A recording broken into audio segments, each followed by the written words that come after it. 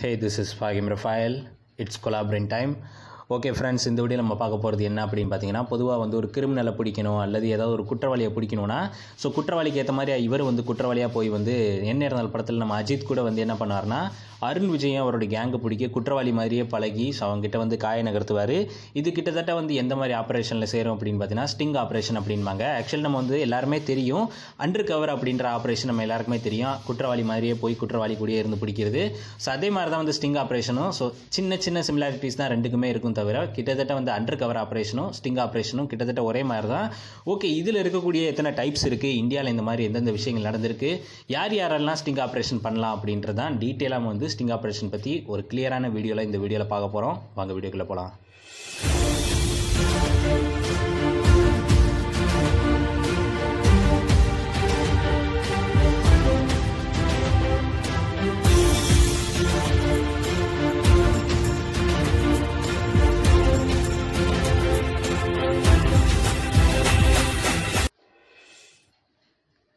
Okay friends, இந்த sting operation வந்து கிட்டத்தட்ட வந்து ஒரு போலீஸ் ஆஃபீஸர் வந்து அண்டர் கவரில் போய் ஸோ குற்றவாளி மாதிரியே போய் பிடிக்கிற ஆப்ரேஷன் தான்.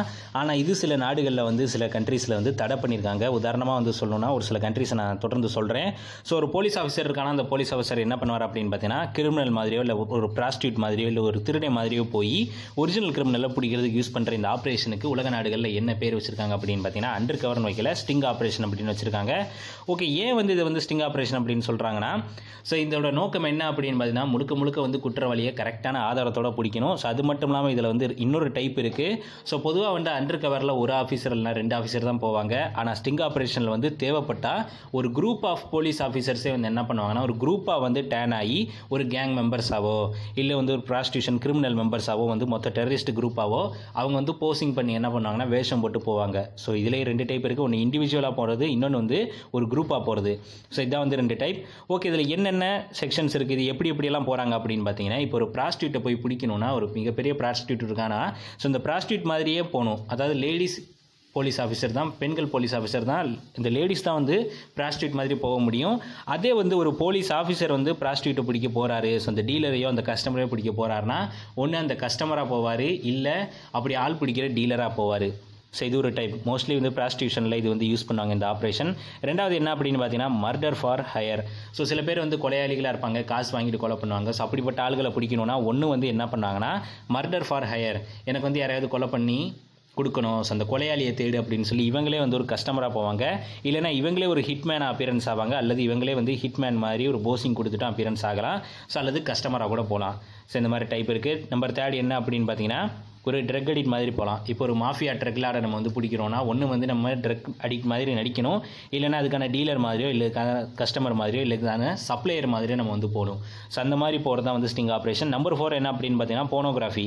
ஸோ இந்த சைல்டு அப்யூஸ் பண்ணுறாங்க, சைல்டு கிட்னாப் பண்ணுறாங்கன்னா, ஸோ இந்த கிட்னாப் பண்ணுற மாதிரியோ இல்லை அதுக்கு தொடர்பான யாரோ மாதிரியோ தான் வந்து போகணும். போனோகிராஃபினா ஸோ அதுக்கேற்ற மாதிரி கேமரா வச்சுக்கிட்டு அந்த மாதிரி போகணும், அந்த மாதிரி டீல் பண்ணணும். அடுத்ததாக வந்து ஒரு மேஜரான விஷயம் என்ன அப்படின்னு பார்த்தீங்கன்னா, இது கொஞ்சம் கான்ட்ரவர்ஷியல், அதே நேரம் வந்து கொஞ்சம் ரிஸ்க்கான விஷயம். ஸோ டெரரிஸ்ட் பிடிக்கணும் அப்படின்னா அவனை மாதிரியே நடிச்சு போகணும், ஸோ அவனை மாதிரியே எக்ஸ்ப்ளோசிவ்ஸ் எல்லாம் வச்சிருக்கணும், இல்லை எக்ஸ்ப்ளோசிவ் வாங்க போகிற மாதிரியோ இல்லை அவனுக்கு விற்க போகிற மாதிரியோ போகணும். ஸோ இந்த மாதிரி வந்து ஸ்டிங் ஆப்ரேஷன் பண்ணுவாங்க. இதுக்கப்புறம் என்ன சொல்லணும்னா, ஒரு ஃபேமஸான மெத்தட் இருக்குது. இது வந்து நம்ம ஊரில் இது கிடையாது. ஒரு தீஃபை பிடிக்கணும், அதாவது ஒரு கார் தீஃபையோ இல்லை ஏதாவது ஒரு வெஹிக்கிள் சம்மந்தமான தீஃபை பிடிக்கணும்னா பெயிட் கார்ஸ் அப்படின்னு யூஸ் பண்ணுவாங்க. இதை பற்றி நான் தனியாக ஒரு வீடியோவில் சொல்கிறேன். ஸோ இந்த பெயிட் கார்ஸ் யூஸ் பண்ணி என்ன பண்ணுவாங்கன்னா, கார் திருடர்களை பிடிப்பாங்க. இது மோஸ்ட்லி வந்து யார் யூஸ் பண்ணிட்டு இருக்கா அப்படின்னு பார்த்தீங்கன்னா, ஸ்டிங் ஆப்ரேஷன் அப்படின்ற இந்த மெத்தட் வந்து USA, United states of America, அதுக்கப்புறம் பார்த்தீங்கன்னா யுனைடெட் கிங்டம், இங்கிலாந்து, அங்கெங்கேயும் யூஸ் பண்ணிட்டு இருக்காங்க. ஸோ இந்தியா பொறுத்த வரைக்கும் சொல்லணும்னா, இது வந்து யூஸ் பண்ணக்கூடாது அப்படின்ற ஒரு சில தரப்பினரும், இன்னும் சில பேர் வந்து இது யூஸ் பண்ணலாம் அப்படின்னு சொல்லிட்டு இருக்காங்க. ரெண்டும் கேட்டானா. ஆனால் ஸ்வீடன் உட்பட சில நாடுகள் என்ன பண்ணுறாங்கன்னா, இந்த ஸ்டிங் ஆப்ரேஷன்ஸ் அப்படின்ற விஷயமே நம்ம நாட்டில் நடக்கக்கூடாது அப்படின்னு சொல்லி ஸ்டிங் ஆப்ரேஷன்ஸ் அங்கே நடத்தவே விடுறதில்லை. ஓகே, இந்த ஸ்டிங் அப்படின்ற வார்த்தை எங்கேருந்து வந்தது அப்படின்னு பார்த்தீங்கன்னா, 1973 ஒரு மூவி வந்தது. ஸோ அந்த மூவியில் வந்து த ஸ்டிங் அப்படின்னு தான் பேர். ஸோ அந்த மூவி வந்து போலீஸ் ஆஃபீஸர் பற்றின மூவி இல்லை, ஆனால் அது தொடர்பான சில விஷயங்கள் இருந்ததுனால அங்கேருந்து ஸ்டிங் எடுத்துக்கிட்டு இந்த ஆப்ரேஷனுக்கு என்ன பண்ணுறாங்கன்னா, ஸ்டிங் ஆப்ரேஷன் அப்படின்னு இந்த டேம் வந்து யூஸ் பண்ணிக்கிட்டாங்க. கிட்டத்தட்ட இதுவும் வந்து ஒரு லா என்ஃபோர்ஸ்மெண்ட் டைப் தான். ஆனால் கொஞ்சம் கொஞ்சம் வித்தியாசமாக இருக்கும். ஸோ கண்டிப்பாக வந்து ஸ்டிங் ஆப்ரேஷனில் என்ன சொல்லுவாங்கன்னா, அண்டர் கவரில் இருக்கிற ஒரு போலீஸ் ஆஃபீஸர் கண்டிப்பாக வேணும் அப்படின்பாங்க. ஓகே, இந்த அண்டர் கவருக்கும் ஸ்டிங் ஆப்ரேஷனுக்கும் யார் வந்து சிமிலாரிட்டி இது வரைக்கும் கரெக்டாக சொன்னதில்லை. ரெண்டுமே கிட்டத்தட்ட ஒரே மாதிரி தான் இருக்கும். ஆனால் நம்மளே வேணால் வந்து சிமிலாரிட்டி பண்ணிக்கலாம். உதாரணமாக வந்து அண்டர் கவரில் வந்து ஒரு போலீஸ் ஆஃபீஸர் 2 போலீஸ் ஆஃபீஸர் தான் இருக்க முடியும். ஆனால் ஸ்டிங் ஆப்ரேஷன் வந்து அப்படி இல்லை. உடனுக்குடனே வந்து கிரிமினல் பிடிக்கணும். ரெண்டாவது என்ன அப்படின்னு பார்த்தீங்கன்னா, ஒரு குரூப்பாக போய் கூட பண்ணுவாங்க. ஆனால் மோஸ்ட்லி வந்து ஸ்டிங் ஆப்ரேஷனும் உடனே நடந்துடாது, அண்டர் கவரும் உடனே நடந்துடாது. 2 பேருமே வந்து அந்த குற்றவாளி மாதிரியே நடித்து அவனை வந்து பிடிக்க போவாங்க. So under cover sting operation ரெண்டுமே கிட்டத்தட்ட ஒன்றா தான் வரும். ஆனால் தனித்தனியாக இன்றைக்கி வந்து சிமிலாரிட்டியாக பிரித்து வச்சுருக்காங்க. ஓகே, இந்தியாவில் நடந்த ஒரு சில முக்கியமான விஷயத்தை சொல்லிடலாம். ஒரு ஆன்லைன் மேகசின் இருந்தது, கோப்ரா போஸ்ட் அப்படின்ற மேகசின். அந்த மேகசின் என்ன பண்ணிச்சுன்னா, தனியாக வந்து சில பேரை வந்து கிரியேட் பண்ணி அந்த பேங்க்குள்ளே போய் வேலை பாருங்கள் அப்படின்ற மாதிரி ஏதேதோ பண்ணி, axis bank, ICICI bank, HDFC bank, இங்கெல்லாம் எப்படி வந்து கருப்பு பணம் வந்து ஒயிட் மணியாக மாறுது, பிளாக் மணி எப்படி வந்து அவங்க ஒயிட் மணியாக கன்வெர்ட் பண்ணுறாங்க அப்படின்னு சொல்லி கேமரா மூலியமாக பிடிக்க வச்சு அந்த 3 பேங்க்குகளோட பேரையே வந்து கோப்ரா போஸ்ட் அப்படின்ற அவங்க கெடுத்தாங்க. ஸோ இதுவும் ஒரு ஸ்டிங் ஆப்ரேஷன் தான். ஸோ இன்னொரு விஷயம் சொல்லணும்னா, ஆஷிகி 2 படத்தில் வரக்கூடிய அந்த ஸ்ரத்தா கபூர் அப்படின்ற ஹீரோயின் இருக்கா இல்லையா, ஸோ அந்த ஹீரோயினோட அப்பா சக்தி கபூரும், ஸோ அவருடைய ஃப்ரெண்ட் இன்னொரு நடிகரான அமன் வர்மா அப்படின்ற 2 பேரும் என்ன பண்ணாங்கன்னா, புதுசாக யாராவது சான்ஸ் கேட்டு வர்றாங்கன்னா அவங்களுக்கு வந்து செக்ஷுவலாக டார்கெட் பண்ணுறது அல்லது செக்ஷுவல் டார்கெட்ஸ் கொடுக்கறது இந்த மாதிரி இருந்தாங்க. அது மட்டும் இல்லாமல் இதை யார் வெளிக்கொண்டு வந்தா அப்படின்னு பார்த்தீங்கன்னா, இந்தியா டிவி. ஸோ இந்த இந்தியா டிவி இதே மாதிரி ஸ்டிங் ஆப்ரேஷன் நடத்தி அவங்கக்கிட்ட எப்படி மூவ் பண்ணியிருக்காங்கன்னா, சக்தி கபூருக்கும் அமன் வர்மாக்கும் இவங்க அனுப்பின ஆள் வந்து ஸ்டிங் ஆப்ரேஷனில் இருந்த அந்த ஆள் வந்து அவன் ஒரு டீலர் மாதிரி நான் வந்து இந்த மாதிரி அனுப்பி விடுறேன் அப்படின்ற மாதிரியும் காய நகர்த்திருக்கான். ஸோ அதுக்கப்புறம் தான் வெளியே வந்திருக்கு இந்த உண்மை. நம்பர் 3 என்ன அப்படின்னு பார்த்தீங்கன்னா, ஷிப்ரா போலீஸ் ஸ்டேஷன். அதாவது இவ்வளோ நேரம் நம்ம வந்து என்ன பார்த்துட்டு இருந்தோம்னா, ஸ்டிங் ஆப்ரேஷன் போலீஸ் மட்டும் தான் நடத்தலாம் அப்படின்னு பார்த்துக்கிட்டு இருந்தோம். ஆனால் அதை வந்து மாற்றிட்டாங்க. ஷிப்ரா போலீஸ் ஸ்டேஷன் அப்படின்னு இந்தூரில் இருக்குது, மத்திய பிரதேசத்தில் உள்ள இந்தூரில். ஸோ அங்கேயும் என்ன பண்ணாங்கன்னா, வில்லேஜர்ஸ் இதே மாதிரி வந்து மொபைல் ஃபோனை யூஸ் பண்ணி 6 போலீஸ்காரங்க வந்து கரப்ஷன், ஸோ ஊழல் பண்ணுறதையும் வந்து ஃபோன் பிடிச்சி போட்டாங்க. ஸோ இந்த மாதிரி தான் இருந்தது. ஸோ அப்போ வந்து அவங்க கேட்ட கேள்வி என்னென்னா, ஊழலை தடுக்க வேண்டிய போலீஸாரே ஊழல் பண்ணுறாங்க அப்படின்னு. ஸோ இந்த மாதிரி நிறைய நடந்திருக்கு. ஆனால் உண்மை என்ன அப்படின்றது பார்த்தீங்கன்னா, போலீஸ்காரங்க பண்ணலான்னு ஒரு பக்கம் ஒரு நியாயம் இருந்தாலும், இன்னொரு பக்கம் வந்து யார் வேணாலும் பண்ணலாம். ஒரு குறிப்பிட்ட ஏஜென்சி பண்ணலாம், லா என்ஃபோர்ஸ்மெண்ட் ஏஜென்சிஸ் பண்ணலாம். ரெண்டாவது யார் அப்படின்னு பார்த்தீங்கன்னா, மீடியாக்காரங்க மோஸ்ட்லி பண்ணால், ஸோ இண்டிவிஜுவல்ஸும் பண்ணலாம் அப்படின்ற 2-3 கருத்துக்கள் இருக்குது. ஆனால் இதை பற்றி நிறைய பேருக்கு வந்து தெளிவான விஷயங்கள் தெரியாது. ஸோ இதில் எப்படிப்பட்ட ஸ்டெப்ஸ் இருக்கும் அப்படின்னு பார்த்தீங்கன்னா, முக்கியமாக வந்து இது வந்து சீக்ரெட் ஆப்ரேஷன். ஸோ யார்கிட்டையும் சொல்லக்கூடாது. ஸோ கிட்டத்தட்ட வந்து அண்டர் கவர் மாதிரி தான். அது நேரம் வந்து கிரிமினலை நல்லா ஏமாற்றணும், கிரிமினலுக்கு ஒரு ட்ராப் மாதிரி வைக்கணும். ஸோ இது மாதிரி நிறைய விஷயங்கள் இருக்குது. ஆனால் நீங்கள் வெப்சைட்டில் படித்தா கண்டிப்பாக உங்களை போட்டு குழப்பிடுவான்.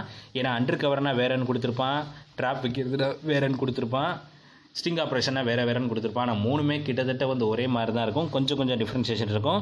ஓகே, ஃபஸ்ட்டு நீங்கள் ஒரு பர்டிகுலர் ஆப்ரேஷனை சூஸ் பண்ணிக்கணும். அதாவது ப்ராஸ்டியூஷனை பிடிக்க போகிறீங்களா, இல்லை ஒரு டெரரிஸ்ட்டை பிடிக்க போகிறீங்களா, இல்லை ஒரு சைல்டு கிட்னாப்பரை பிடிக்க போகிறீங்களா அப்படின்றத நீங்கள் அந்த ஆப்ரேஷனை செட் பண்ணி வச்சுக்கணும். அந்த டார்கெட் யாருன்னு குறித்து வச்சுக்கணும். ஸோ அவனை பிடிக்க தான் உங்களுடைய முழு வேகமும் இருக்கணும். நம்பர் 3 என்ன அப்படின்னு பார்த்தீங்கன்னா, நீங்கள் அது மாதிரி நடிக்கணும். ஏன்னா அண்டர் கவரும் அதே மாதிரி தான், ஸ்டிங் ஆப்ரேஷன் அதே மாதிரி தான். கொஞ்சம் பிசுறு தட்டினா கூட கடைசியில் வந்து நீங்கள் எங்கே மாட்டிக்கிடுவீங்கன்னா, அந்த கிரிமினல்கிட்ட மாட்டிக்கிடுவீங்க. ஸோ இந்த மாதிரி தான். ஓகே, அதே மாதிரி நீங்கள் வந்து போஸ்ட் பண்ணுறது கரெக்டாக போஸ்ட் பண்ணணும். அதாவது நீங்கள் வேஷம் போடுறது, நடிக்கிறது எல்லாமே வந்து கரெக்டாக இருக்கணும். அப்படி இல்லைன்னா நீங்கள் மாட்டிக்கிடுவீங்க.